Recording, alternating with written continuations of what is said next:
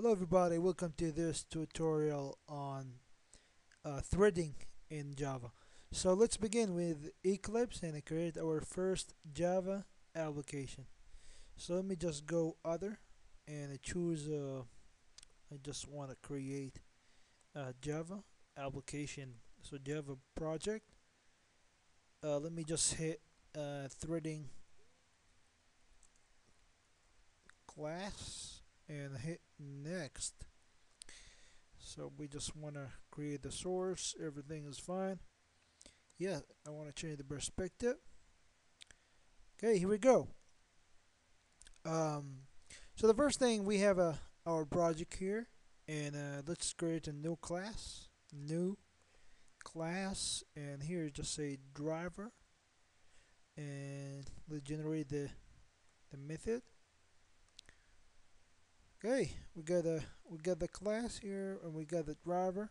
So let me just test the driver.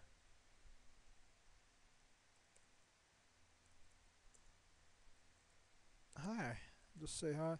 Just want to test everything is fine, and let's go run here and just run this Java and run it. Okay, we compiling. Here we go. We just created our first Java. So let's now create a new class. Okay, so we want to generate a thread. Okay, a thread is the basic unit of execution in memory. We have a process, and this process has many threads. Okay, and maybe a thread can call any thread, other thread, and each thread has priority. Okay, and we have a lot of function about thread. We have a join, we have a start, we have terminate, we have suspend. We have a lot of function related to thread. Okay, I just want to focus on the implementation part of threading. Okay, so let's just first make a new class that we're gonna call it many times. So I just want to make two class, a class for printing numbers and a class for printing, let's say, printing characters. So let's just make a class, and here say uh, character or car print. This is the class.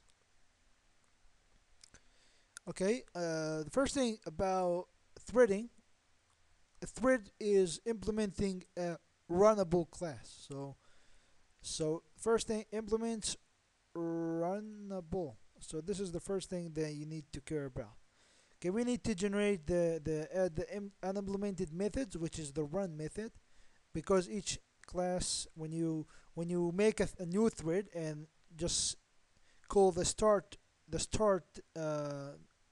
method, you're gonna call the run method. Okay, so this is very important.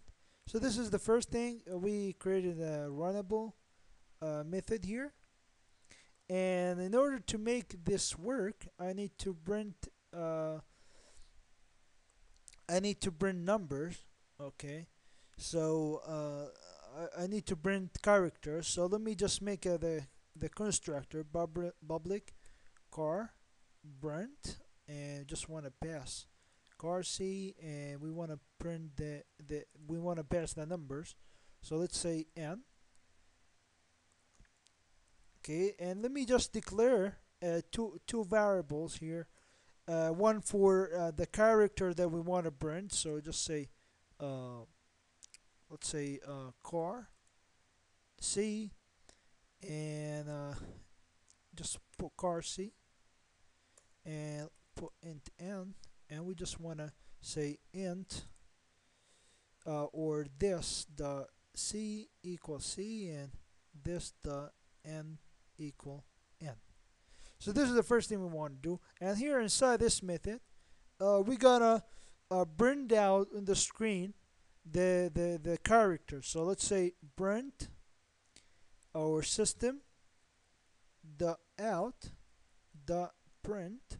We want to print what? We want to print the character. Okay. So, but we need to do this many times. Okay, so let me just make a for loop for int I equals 0. I is less than what? I is less than the number n that we have. I plus plus, and we want to do this as much as we can. So let me just make a brackets. Okay. So this is the first thing that we're going to do. We go to driver. We want to call this method and assign it to a thread. So we just basically do that by making a new thread. So we just say thread th1 equal new thread. So as I said, a thread is implementing the runnable class. So in order to, if you go to the thread here and you just try and figure out what is the thread has, a thread including, you just, just put here inside the parentheses, inside the constructor of the thread, you need to pass a runnable class. Okay, and I said that we need to pass a carbon function, a carbon class or object inside this thread. So just say car print, and as I said, we need to pass a character, let's say a, and the number, let's say 1000, and we want to just pass the runnable class inside the thread. So if you execute this, go to the driver and try run it. I'm sorry, run it on the Java application here. Run Java. Nothing gonna happen because we didn't start the thread. Okay, we're talking about we need to call the method, and we have a lot of controllers, a lot of methods that control a thread. We have join, we have start, suspend, and kill. We can do a lot of stuff. So we need to start the thread. So just go th1 the start. Okay, we have a stop, we have a sleep, we have a bunch of stuff about threading, but I just want to tell you how to make a thread and start it as a the first beginner start. So just say th1 the start and go to the driver, run as Java application.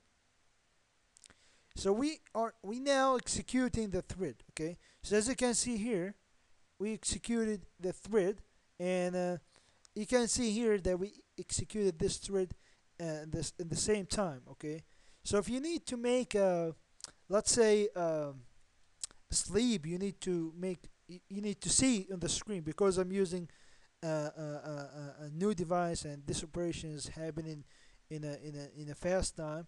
I need to make a sleep here. So just you call the thread function, the thread class, and you can see here the priority. You can play with it because we are working in the runnable class. We have a thread here. We have a yield. We're gonna know this later on. So let's say I want to sleep for 10 milliseconds, and for each time that I print or executed this thread. So notice here we have an exception here because we need to interrupt the thread. Okay, so and that's why sometimes this might be cause an exception called interrupted exception. So we need to surround this with a try catch statement. So just put here surrounded with a try catch statement, and we go to the driver, and I just run this. I just want to show you what I mean by. So we just run the driver. We started the new thread, and you can see here we have an iterating. We just have we didn't print the whole stuff for 1000 times. Okay, so you can increase this for, let's say, just put inside the let's say here put 10, let's say here 100, and run the driver again, run as Java application. You can see there's much time. You can see each one a time because we just increase the sleep time. So this is pretty much, this is not useful. Okay, this is just the first shot for you in threading.